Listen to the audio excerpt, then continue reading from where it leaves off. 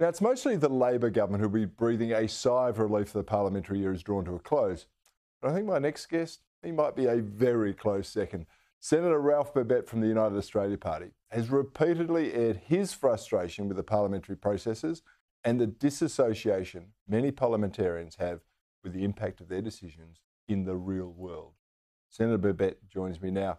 Senator, great to have you on the show. You're concerned that the Parliament is passing bill after bill without proper scrutiny or oversight. Now, I've got to point out, this couldn't be done without the support of the government, without the support of the Greens and a couple of the independents like Pocock and Lambie. Tell us, what has been going on in that madhouse? Cory, first of all, thank you for having me on your show. Love to be on your show. What you said, what we heard before about Peter Singer is truly disturbing. But back to Canberra.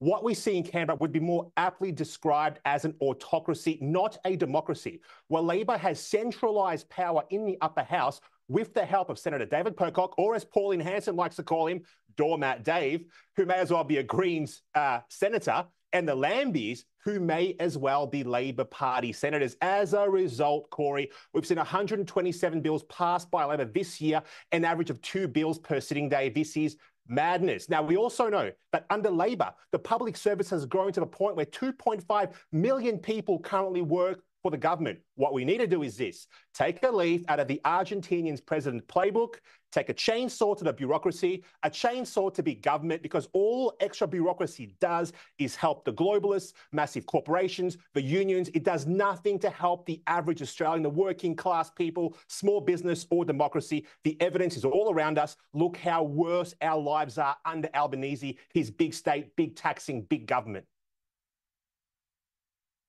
It's amazing how much damage they can do in 18 months, and I agree with all that you say there, Senator. Hey, we also saw the introduction of the non-compulsory, and we're assured it's non-compulsory, the digital ID bill in this last session. Now, personally, I wouldn't trust government with any information if I had a choice, but especially not a licence to go on the internet, which is my pejorative description. I think that's got the potential to become exactly that, though. What's the current status of the proposal by the government? It's horrendous. This is the biggest affront to your freedom that we've seen in our generation. Now, the digital ID, it will eventually be about as non-compulsory as that thing that so many people were forced to have a few years ago, that thing that wasn't compulsory unless, of course, you want to feed your family, pay your bills, have a job, or leave your house. Now, for those who don't know exactly what the digital ID is, it is essentially the digitization of your personal information under the guise of safety and security. It'll make it much easier for government and the corporations to control your life. I'll give you one example.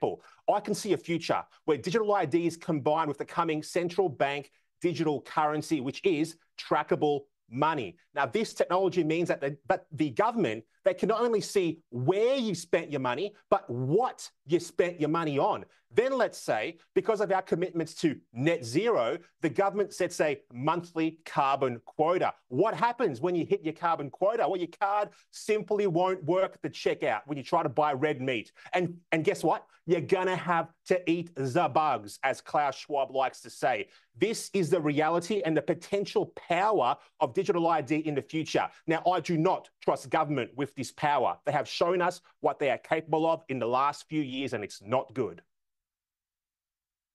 It's certainly not good. And we know also the government have as many data leaks and ID leaks as probably more than most corporates.